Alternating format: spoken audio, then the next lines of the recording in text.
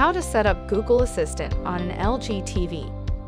With Google Assistant set up on your LG Smart TV, you can control the TV, launch apps, search for content, and much more using simple voice commands. Before you can set up Google Assistant on your TV, you will first need to download the LG ThinQ app from your smartphone's App Store. There are two ways to connect your LG Smart TV with Google. The first is with the built-in Google Assistant and your Magic Motion remote. If you do not have a Magic Motion remote, then a second way, called Works with Google Home, would be for you.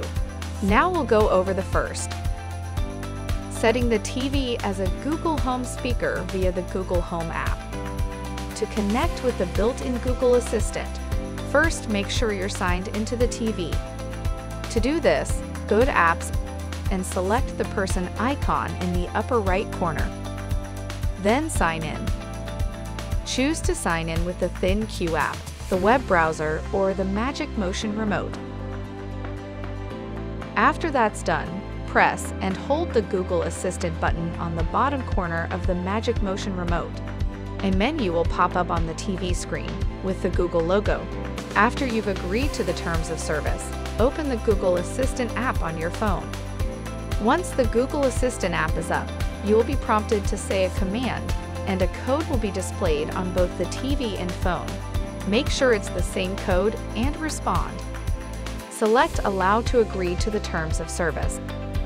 From then on, you can press and hold the Google Assistant button on the LG remote and say things like, Open Netflix, or change to HDMI 1, or say the keyword you want to use for your search.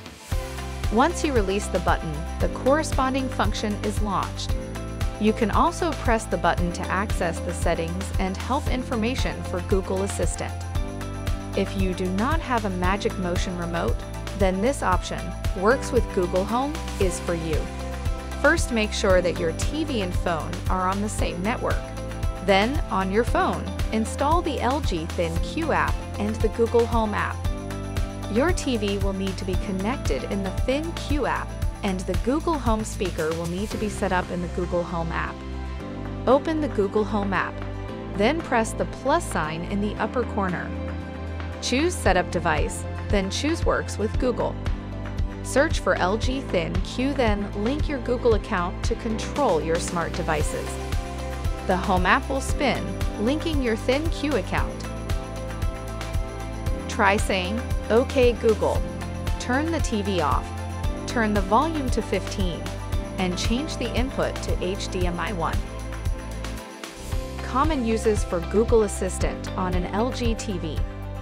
Once Google Assistant is set up on your LG TV, there are many things you can do simply by speaking.